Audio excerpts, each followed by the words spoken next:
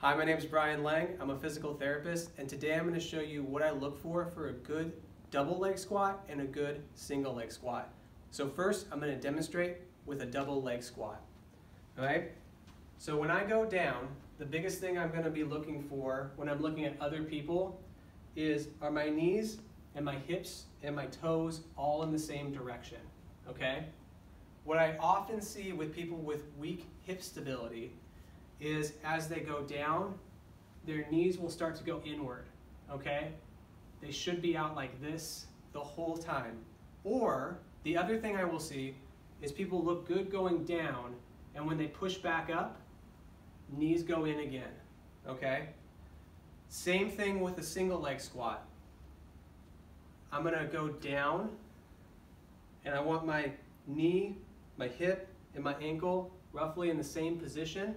What I don't want to see happen is going down and my knee going inward, okay? Adjust that, go back up. Go back down, uh-oh, my knee went inward.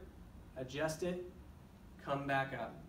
So when you're looking at how good your hip stability is, always think about the relationship between your hip, your knee, and your foot, and that will allow you to increase the strength in the outside muscles of your hip and put less pressure on the inside of your knees.